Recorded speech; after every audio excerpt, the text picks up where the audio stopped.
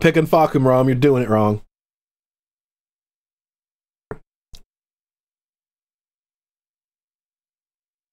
You're playing to lose. You don't pick this character. You're supposed to play to win the game. Alright, ladies and germs, here we go. This is our, what, third match, I guess, of the first set so far.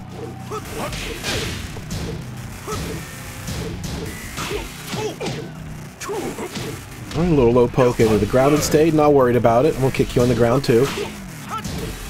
Doesn't fake on the low, blocks the mid, well done.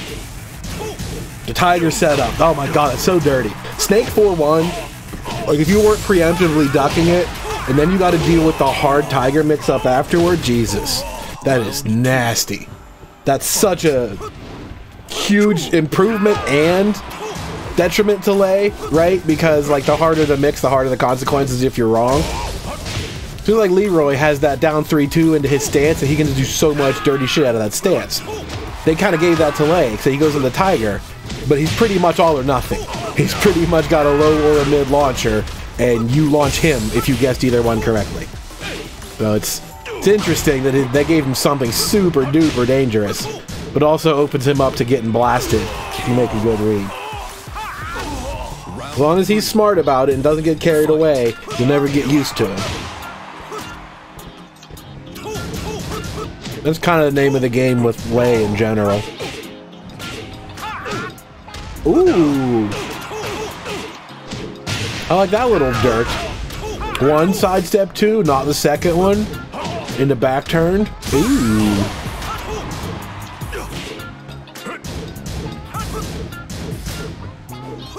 Wow! Well, that hitbox, Jesus. Then, you know, you hit his gaps and you step his gaps and shit like that. I still don't have fun doing it. He still hits you with so much stuff. Like, man, this character's bullshit. Every single moment, man, this character's bullshit. There's so much of that. That takes away a lot of the fun for me. Shaheen is just frustrating because he's solid.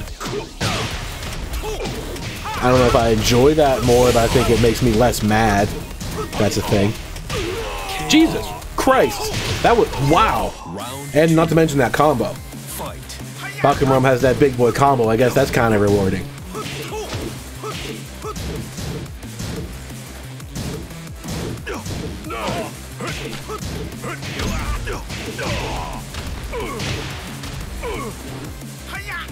Get him. Ooh, right in the back. Alright, we're getting some pushback now here. This is a good round for Fakumram. Oh my god, that got such range. They changed that string from the old version of it. I never learned what they did. Like the third Razor Rush combo, or whatever you want to call it. Whew. They did something completely different with it than they did in the last game, and I never learned it. Probably pretty useful. Bang! Ooh, the counter hit on the hop kick into Crane. Round 4. Alright, this is match point now for Sinndrummer here, looking clean, going through the whole squad. I do not even know if it's fair to call us a squad. This was literally anybody who would answer a message today, and me. That's not much of a squad. I would not have advertised that as a squad if I didn't have to.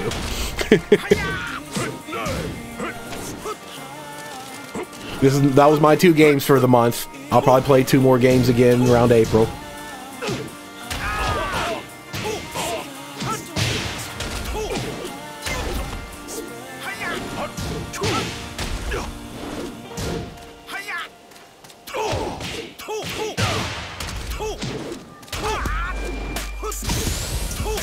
Oh, that second hit always fakes people out. I'm a little surprised that back one didn't hit Lay while he was in motion there. That's what I'd have gone for in that situation.